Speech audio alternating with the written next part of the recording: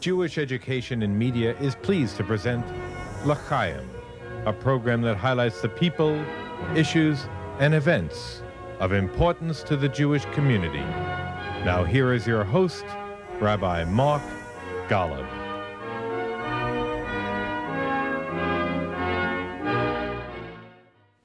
There are so many people in the Jewish community doing interesting and creative things, and it's always a pleasure to be able to sit with one of them, to give you a chance to meet them and to learn from them. So I'm very pleased to welcome now a man who combines a number of various interests and expertise, from electronic engineering to Mideast policy. It's my pleasure to introduce to you Avi Perry, who, in addition to having worked for many years in the technology industries, has also served as an intelligence expert for the Israeli government. And for example, Avi, who is a Sabra, born in Israel, Avi was called away from his university studies during the Six-Day War of 1967 to serve in the Israeli military in the field of covert intelligence communications technology.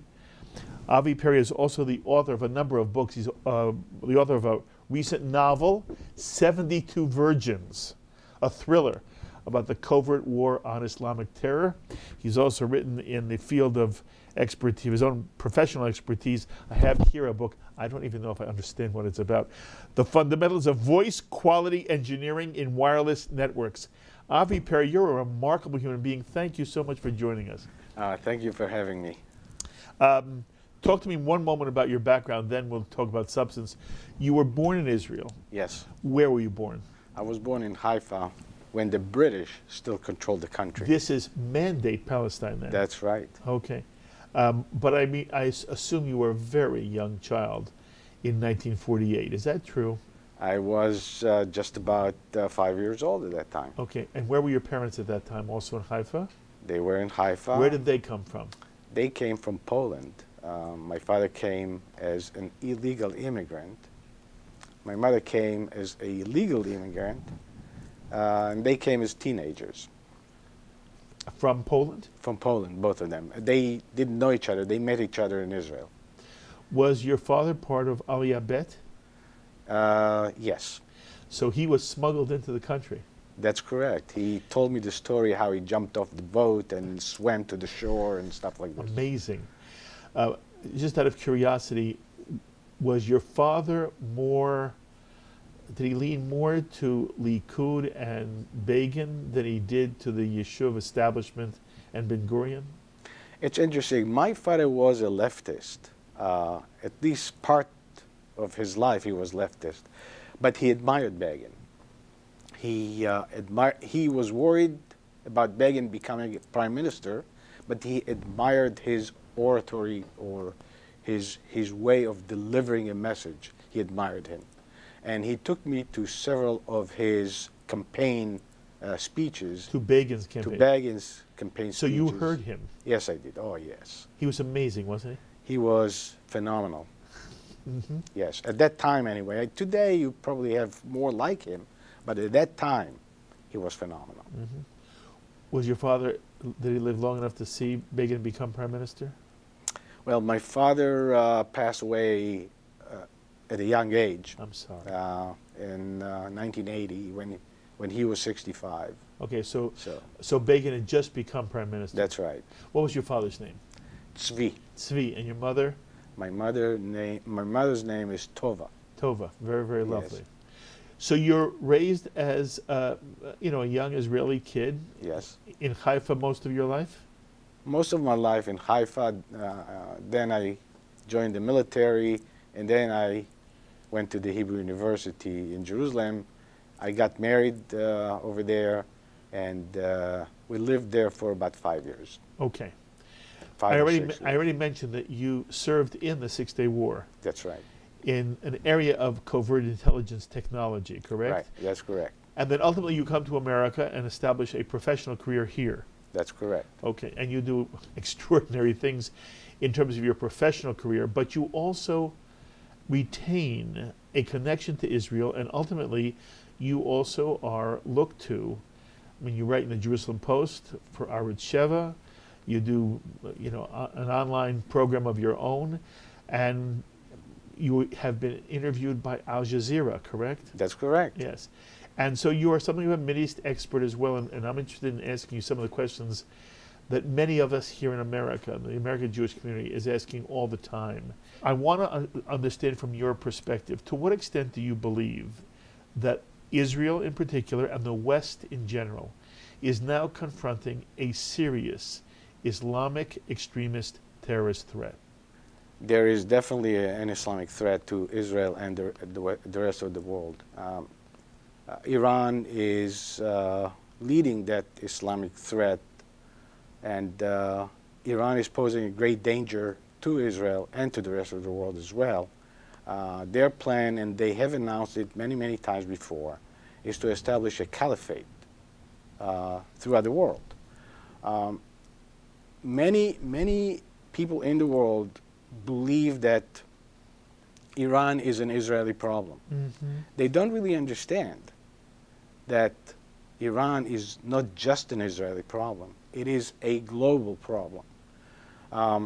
Saudi Arabia, for example, approached the United States and put pressure on President Obama, trying to convince him that he should stop Iran's development of nuclear weapons. Saudi Arabia. There has been an agreement, well, people were talking about it in the press, between Saudi Arabia and Israel. That's sort of unheard of, mm-hmm. right?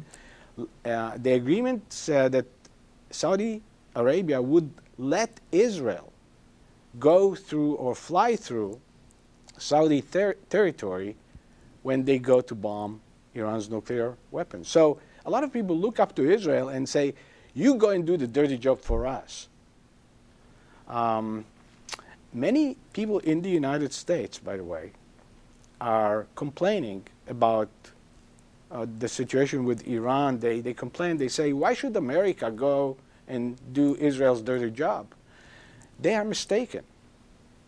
The job is not a dirty job for Israel. It's a job that the United States must do to protect itself. Because once Iran becomes nuclear, the rest of the Middle East will enter an arms race. Saudi Arabia will try to acquire nuclear bombs. Egypt will try to acquire a nuclear bomb. Turkey will try to acquire a nuclear bomb. The interesting part of it is that everybody knows that Israel has a nuclear bomb, and nobody rushed to acquire one as a result of that. Israel did not pose a threat to the world, even to its enemies, when it had a nuclear bomb.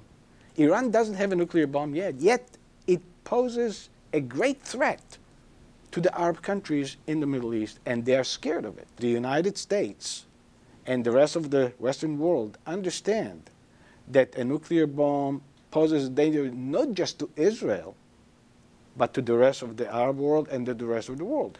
Iran today develops missiles that can reach Southern Europe. In a few years, it will reach Western Europe.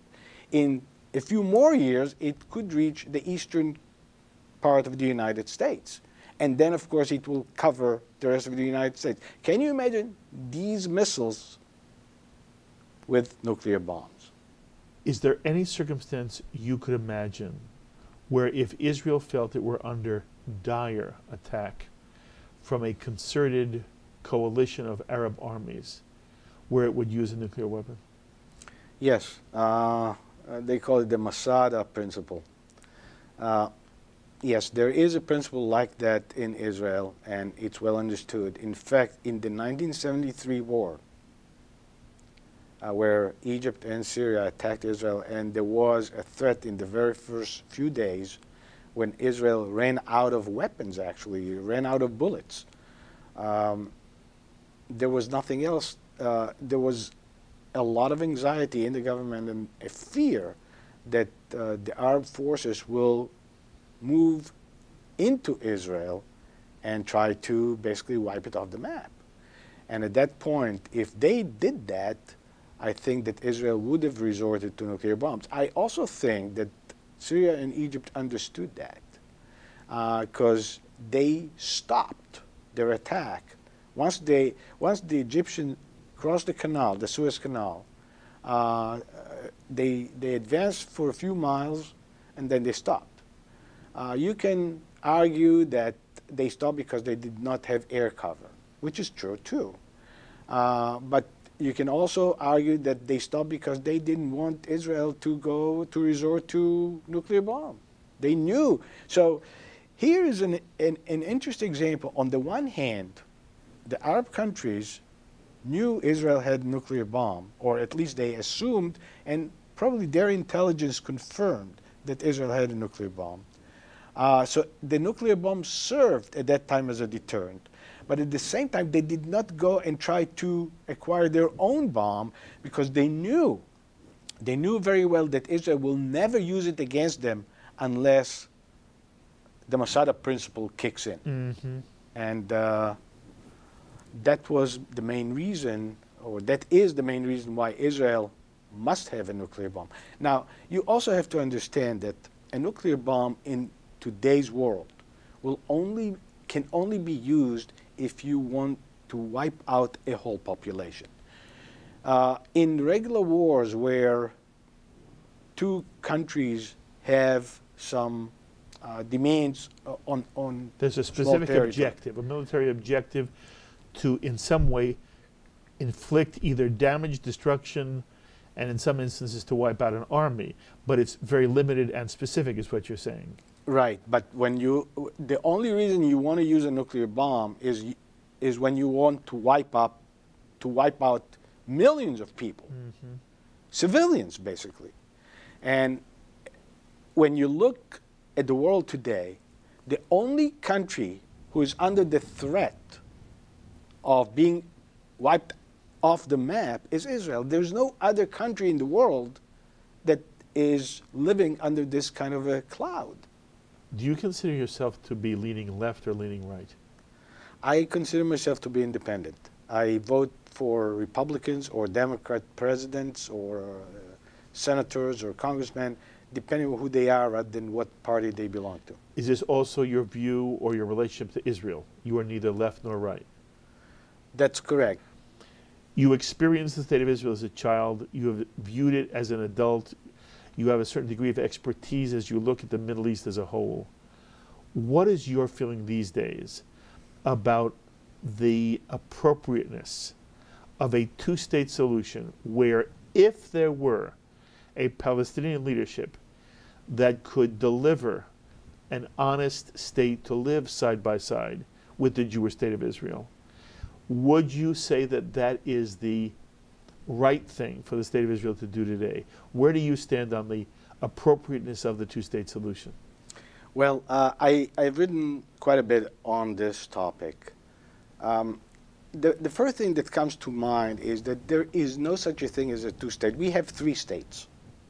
I don't understand why people talk about two states. We have Hamastan in Gaza, which is separate from the Palestinian Authority in the West Bank, and we have Israel.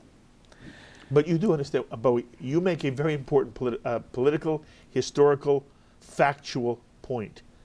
But you do understand what is meant. Yes. What they mean at the moment is they want to take the West Bank, what some Jews want to call Judea Samaria. That's right. And they want to basically turn it over to the Palestinian Authority, yes. create some kind of border, yes. create something with Jerusalem, right. and the two states should live and be well in peace. Right. That's the goal. What do you say? I think this goal is not feasible as of today, mostly because the Palestinians are not ready to acknowledge the existence of a Jewish state in Israel.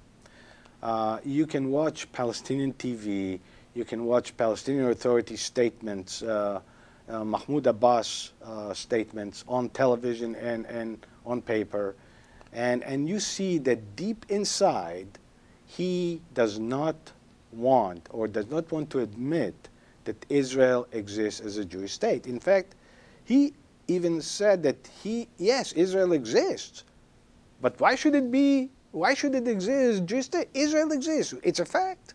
I cannot deny it, but he doesn't want to admit that it exists as a Jewish state. In other words, it's another Palestinian state. Another Palestinian state. That's correct. from Mahmoud Abbas's perspective, you believe he sees Israel as a Palestinian state in process. Palestinian state with mixed population, whereas the West Bank is Palestinian state with no Jews in there. That's the way they see it. Now, the real problem that I have with the two-state solution is that the idea is great. I love the idea of having a two-state solution. I love the idea of having peace without a state. This is a great idea. The only problem is that you cannot make peace with an unstable leader. In other words, the United States pressures Israel to make peace with Abbas. Abbas' times is short. He's not going to be there for too many years. He's old. Not only is old, he's tired. So let's give him 5 more years, which is a stretch. Okay? What happens after that? We saw what happened with Egypt now. I was amazed that the peace between Sadat and Begin lasted that long. But now comes Morsi. What happens now, we don't really know. The cold peace that we had with Egypt until now is slowly turning into a Cold War. I hope it's never going to turn hotter than that, but it's not a cold peace anymore. They don't talk to each other anymore. And Egypt even moved troops and heavy military equipment into the Sinai outside and without Israel permission. They even moved anti-aircraft missiles to the Sinai. What do they need that for if it's not something to respond to Israeli imaginary threats? They need to fight the terror bases in the Sinai. The Egyptians need to fight them because terrorists have taken control of the peninsula. But at the same time, they do not need anti-aircraft missiles in the Sinai to fight these terrorists. They do not need tanks to fight these terrorists. They need something else. They need light arm because it's going to be that kind of a war. When you fight terrorists, you don't need heavy equipment. And they did move everything in there without Israeli permission. So they slowly degrade the peace accord that was signed in 1979 between Begin and Sadat. And it becomes risky. And Israel has already protested to the United States about it. And now Morsi is in a position where he tries to blackmail the United States. He says, well, if you want me to move all this equipment back to Egypt, well, you have to give me more money. You have to sign loan guarantees for me. In other words, now he's in a position of power where he can blackmail the United States. And this relates to the West Bank how? Now, the West Bank, like I said, we cannot make peace with a person. We have to make peace with the people. Mm-hmm. And if you have an open election in the West Bank, you'll find out that at least 50% of the people in the West Bank support Hamas. I would say at least because I believe that it's more like 70%. So, and we don't want a Hamas government on the West Bank. Well, we don't want people, I don't know if it's Hamas, I don't want to have people who have aspirations of wiping Israel off the map. And what does Israel do then in the meantime? Israel has sustained its independence and its characteristic during the last 65 years. Are you saying that just maintain the status quo until we have a partner? Change? Until we have a real partner. And there needs to be a change within the Palestinian population. That's right. They teach, they brainwash their children. So I would say that the next generation is almost lost. Okay. I want to tell you what I hear from those who are passionate about the future of Israel, but do believe Israel is making a mistake. They say 2 things to me, basically. Number 1, Israel is the stronger of the 2, and therefore Israel has a greater responsibility than does the Palestinian community to initiate change. that ultimately Israel can't stay put, but that it must do everything it can to facilitate a change within the Palestinian community that would create the kind of leadership you're hoping to find. And the second thing they say to me is that ultimately the status quo is unacceptable for the immediate Israeli future, and that if something is not changed now, the longer you wait, the harder it will be. World opinion continues to be strongly against Israel. And although Israel has the ability to withstand the great deal, to pretend world opinion means nothing is to put one's head in the sand. And that ultimately, the second reason that Israel is encouraged to make some kind of concession is that if it doesn't, the status quo will continue to erode in a way that is bad for the Israeli soul, for the Israeli people, and that ultimately it is as bad a decision as would be trying to sort of make peace now with the people who are there. That's what I hear from, quite honestly, the Israeli and the American Jewish left. What do you say? Well, I say that they have to learn a lot more about Israel. In fact, I wrote an article that was published in Israel National News a while ago. The title was What You Don't Know About Israel. And in there I described Israeli efforts of changing and going in exactly the direction you suggested, changing the Arab world's attitude toward Israel. For example, nobody really knows that on a daily basis there are 2,000 Palestinians who cross the border into Israel to take to go to Israeli hospitals and to have Israeli doctors treat them for diseases like cancer, like heart type problems. They come from Gaza, from the West Bank, into Israel, and Israel provide them permission. They provide them with hotels next to the hospital to the parents who bring their children. They treat them like equals. They have them stay in the same room with Israeli kids, for example. I witnessed that. I went to Israeli hospital and saw these children there who are being treated by Israeli doctors, and then they go back to their home, and hopefully one day they will talk or they will change their mind about Israel. One of these persons that recently was treated by Israel was Ismail Haniyeh's brother-in-law. Ismail Haniyeh is the prime minister of Hamas in Gaza. His brother-in-law came to Israel to get treatment for a heart condition because he couldn't get the same treatment in Gaza. He didn't go to Egypt. He didn't go to Jordan. He came to Israel. Do you think that changed Ismail Haniyeh's mind about Israel? Haniyeh still wants to see Israel wiped off the map, even after that. And your point is? The point is that we can change some people's mind. We can try. Israel has been trying. Okay. What about the second issue, that the status quo is simply unacceptable for Israelis, and that it does something to destroy the character of the state and in some way to afflict the Israeli soul? Right. Well, I think this is misguided. I think that there are people in Israel, and there always were people in Israel who were on the left side of the agenda since the 1950s, right immediately after the War of Independence. There were people in Israel who advocated that Israel must do more to gain peace with the Arabs.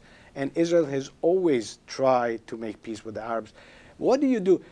Let me just give you an example. Will the United States ever make peace with Al-Qaeda? The United States is stronger than Al-Qaeda? Just like you say, Israel is stronger than the Arab countries? Al-Qaeda doesn't want to make peace with America. What about the Palestinians? The Palestinians say they do. No, they don't. They say it in English. In Arabic, they say something totally different. Well, then why isn't the Arabic translated in the New York Times all the time? It's our great reporters who do that great job. And why doesn't Israel put this out They day do. after day after They day? do. They don't, Avi. They don't. I've been told by some people in Israel. There is a Israel, publication. There aren't even enough Israelis who understand what you're saying, and that they don't know what's being said in There is a Arabic. publication called Palestinian Media Watch, and it publishes occasionally, not occasionally, quite frequently, they publish pieces of literature or media pieces from Palestinian territories. And Audrey, when you read this, your blood runs cold. Okay, and do you think people in the State Department read this? I don't know what they read. Okay, I certainly know it's not something reported all the time in the American media. And as a result, we as American Jews and Americans in general don't get to see the extent to which in Arabic the Palestinian Authority and other leaders in the Palestinian world are speaking very differently than is being portrayed in the general media. Do you not agree? I agree that the reporting here is not done well enough to represent what's going on over there. Okay, talk to me now. You participated in the Six-Day War. Yes. As a young man. As a young man, I was young once and handsome. You're still handsome. Thank you. Do you remember that time in your life? Oh, I cannot forget it. I will never forget it. First of all, did you ever worry that Israel would lose? Yes, I did. That Can was you one of the motivation. Walk me through that a little bit. Remind me of what you were experiencing at that time and how you experienced the war and then you saw a change. You were there. Take me there for a moment. Okay. Well, it started all on Independence Day. I was in Jerusalem with my wife. Israel Independence Day. Israel Independence The 5th Day. of ER on the Hebrew calendar. Right, I don't May. remember what year, what month it was. May. In May. In okay. May.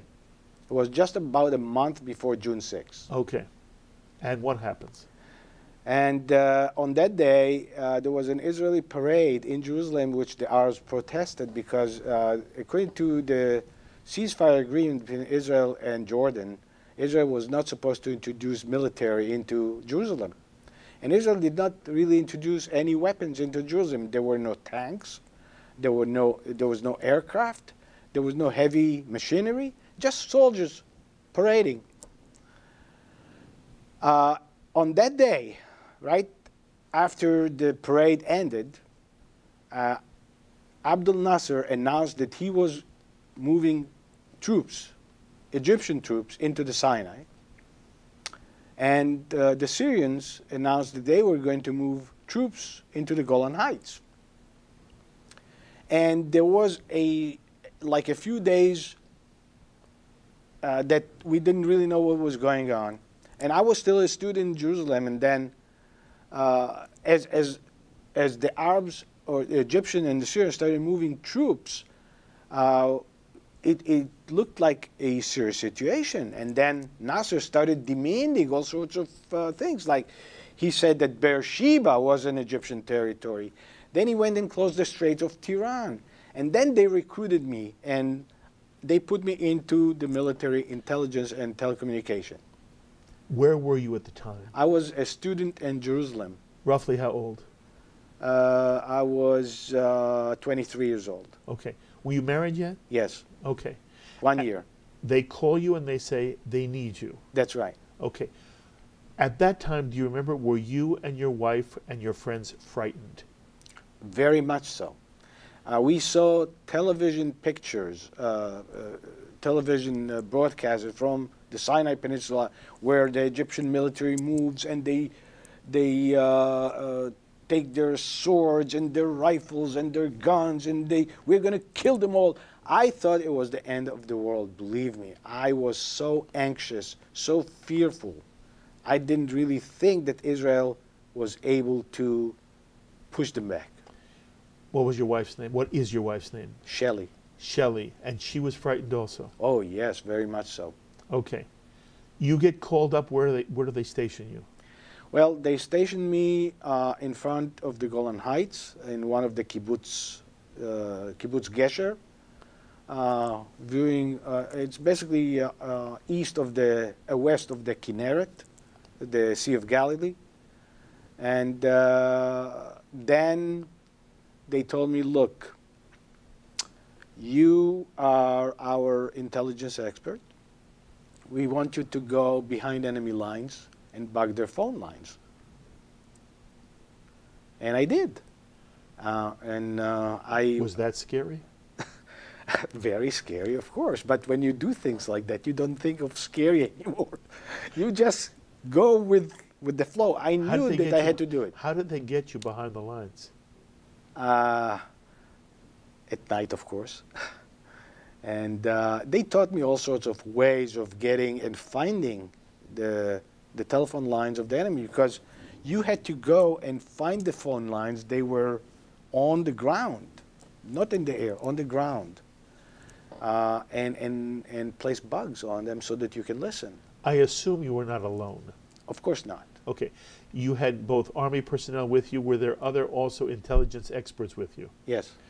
And your job as a group was to find these telephone lines and bug them? Yes, that was one of the jobs, right. One of the jobs. Right. What was your other job? The other jobs were listening to Syrian radio. I am not fluent in Arabic, although I know a little bit of Arabic. I'm not fluent, but I had people who were very fluent with me, and they understood everything that these people were saying, and then we had to decipher basically what they were saying and make some intelligent picture out of what they were saying. The war starts June 6th. On June 5, they sent me home for a 24-hour break. You had been in Syria prior to this, or back at the kibbutz?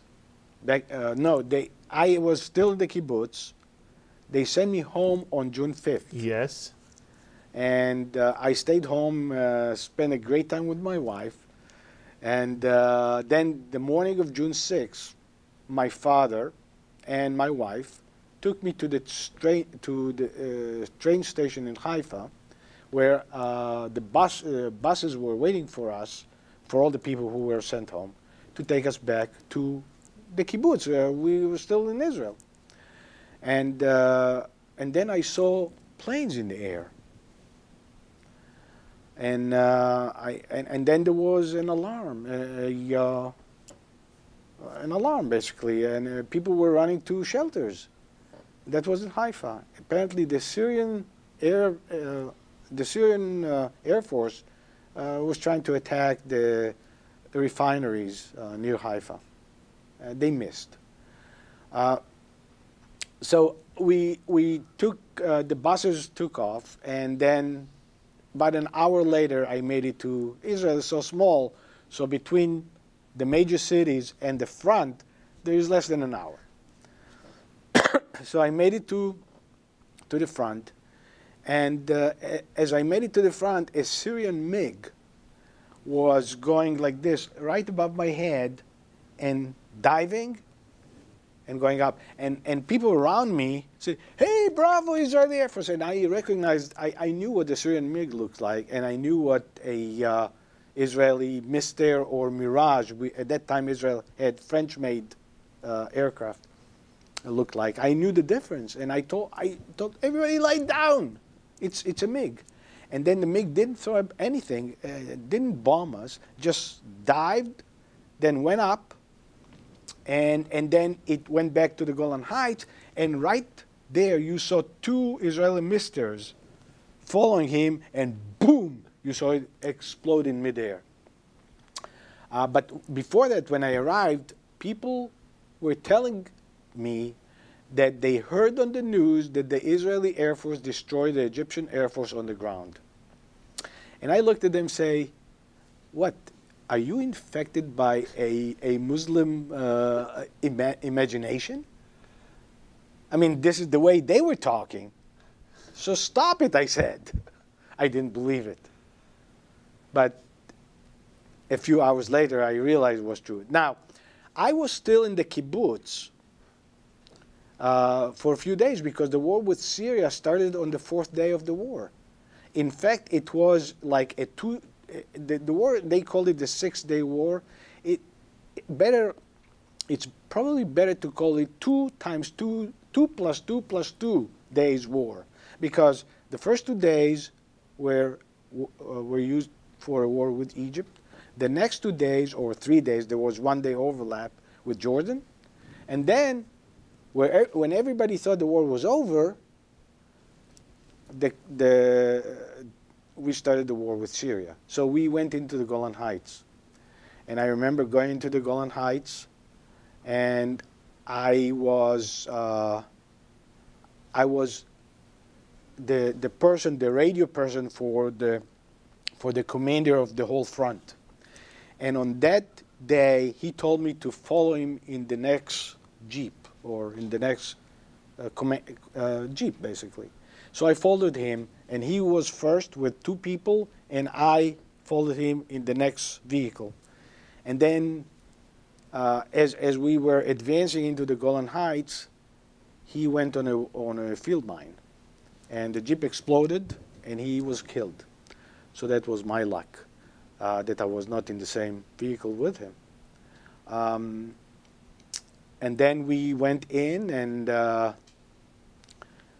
part of our luck was that the Syrians, at that point when we went in, didn't put out a strong fight.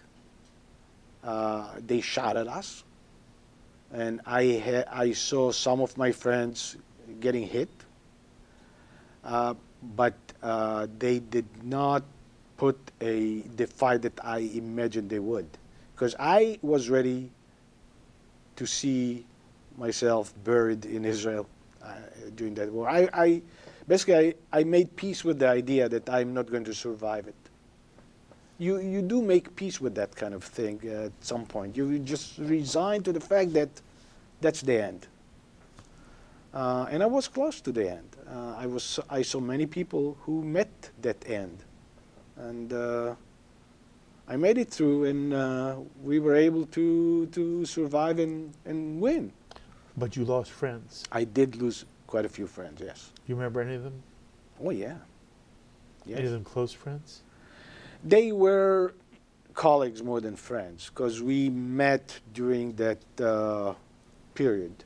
But when you are in a close military relationship, you become very, very strong friend with your colleagues. So that was the kind of friendship.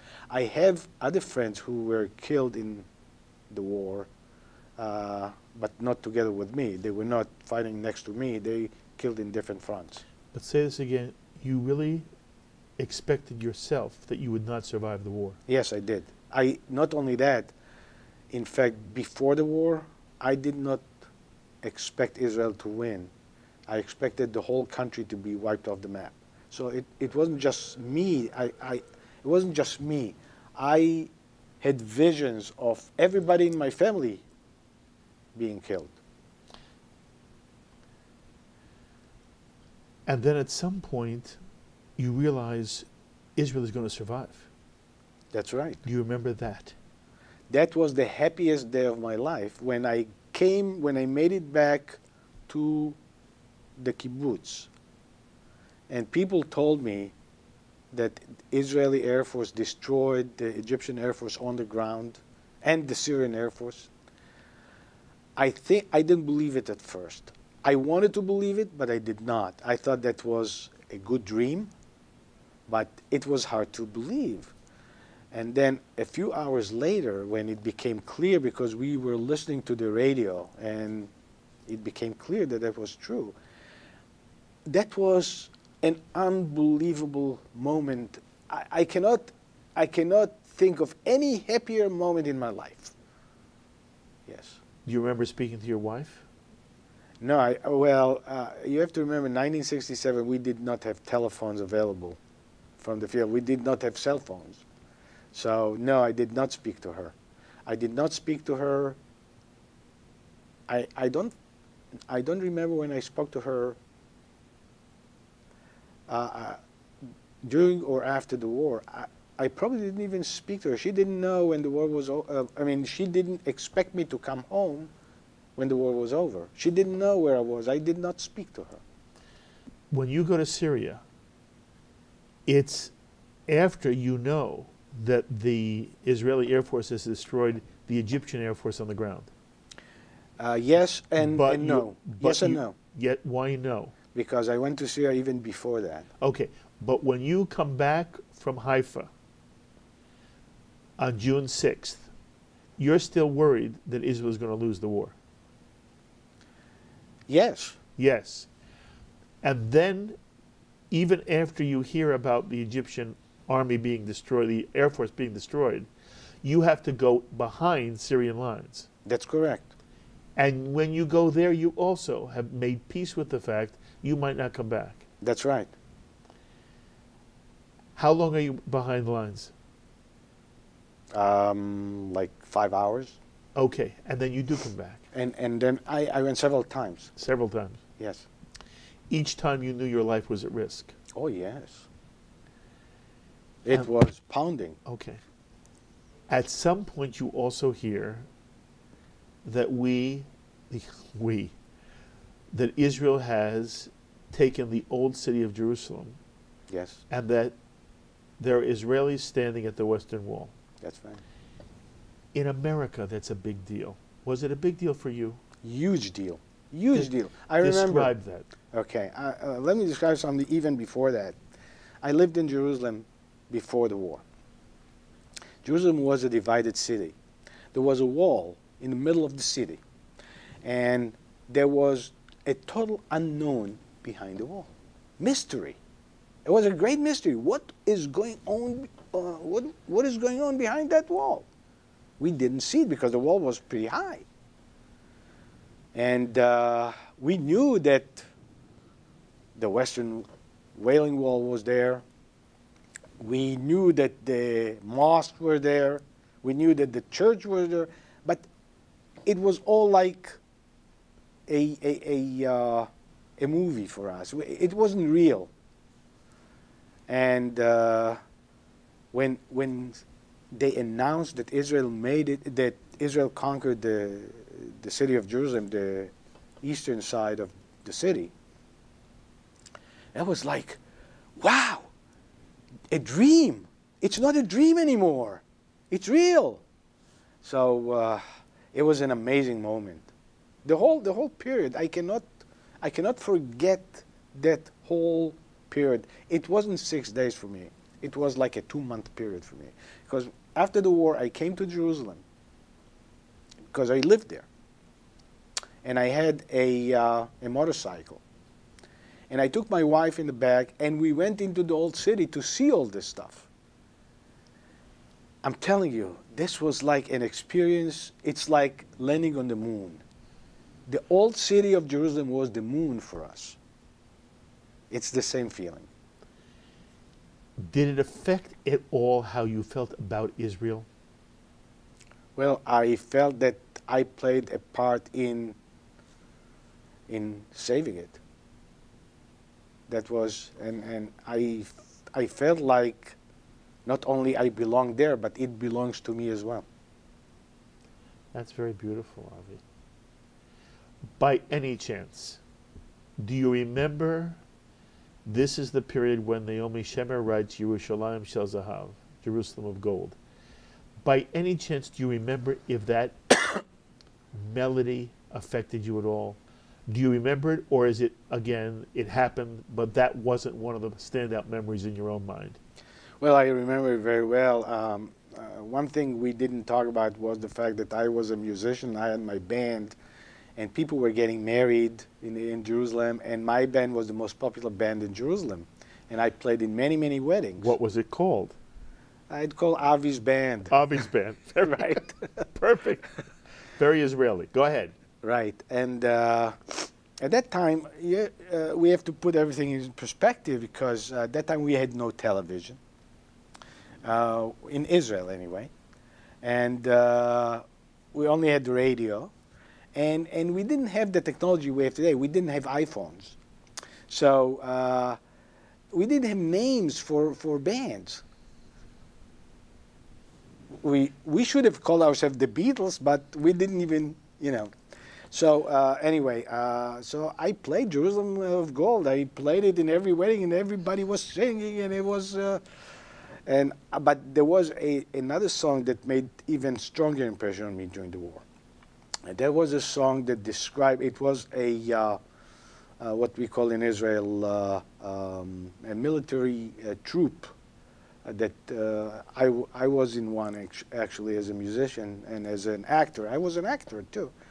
And I played my Chaim Topol, probably many people in the United States recognize him from Fiddler on the Roof. He was my director in that, so I was an actor as well, and a musician. And we and one of the troops was singing that song that described the battle of Jerusalem. And it was a great song, and that was the song that really talked to me more than even Jerusalem of Gold. Do 8 bars for me. Da da da da da da da da da da da da da da da da da da da dun dun da da da da dum. And now it starts faster. But if I sing it in Hebrew, people will not understand. But do you remember the words? Not very well. I'm not very okay. good in lyrics anyway. Okay. I don't even remember lyrics of American songs. I know the melody because I'm a musician. I don't pay attention to lyrics that much. I always, when I hear a song, when I listen to it, I immediately try to analyze the harmony, the arrangement, and I forget to pay attention to the lyrics. So that's my nature, and it's a deficiency I recognize. In America, yes, and we are told in the former Soviet Union, Israel's victory in the Six-Day War changed Jewish self-identity. That's right. In the American Jew, That's right. and the Jew in the former Soviet Union, did it change the Israeli identity? Did you walk differently? Did the Israeli walk differently after the Six-Day War? We didn't walk differently. We talked differently. And actually, it was bad. It wasn't good. We felt like super people, like Superman.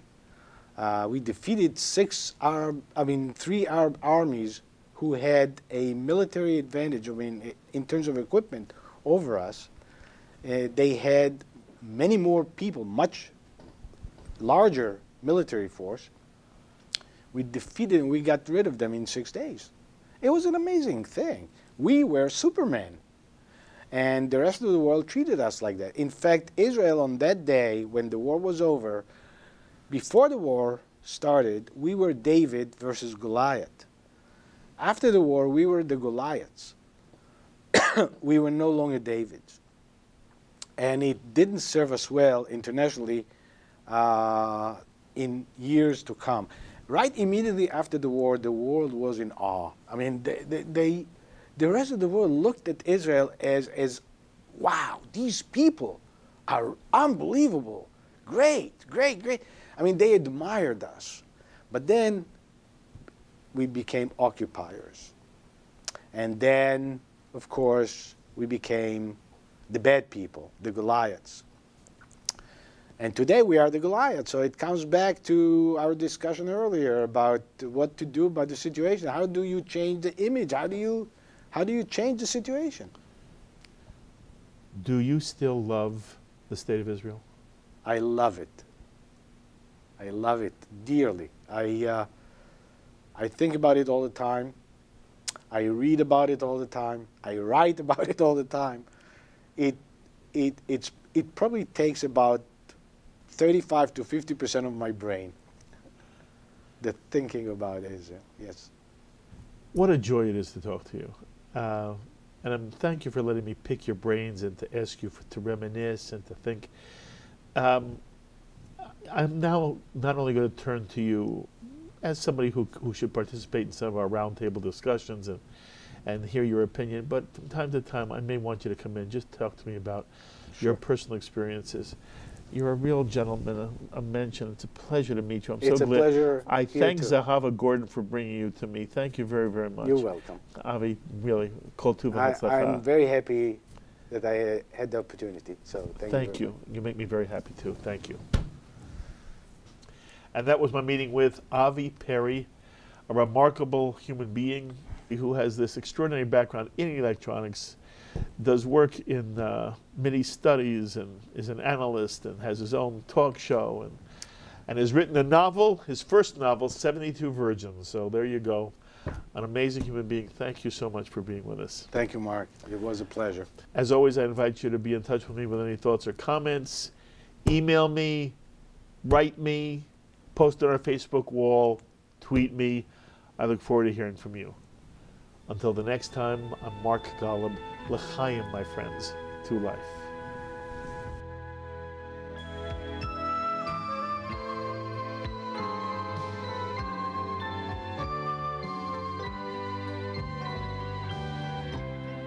We would be pleased to send a complimentary DVD of this program to anyone who wishes to support Shalom TV with a tax-deductible gift of $36, double chai or more, to the nonprofit organization Jewish Education in Media. Simply visit the Shalom TV website homepage and click on the Donate button to make a donation by PayPal or your credit card. And please indicate the program for which you would like a DVD. Or you can send your tax-deductible check made out to GEM, Post Office Box 180, Riverdale Station, Bronx, New York, 10471. And again, please remember to indicate which program you would like to receive on DVD with our compliments. And we thank you for your kind support. L'chaim is a presentation of Jewish Education in Media.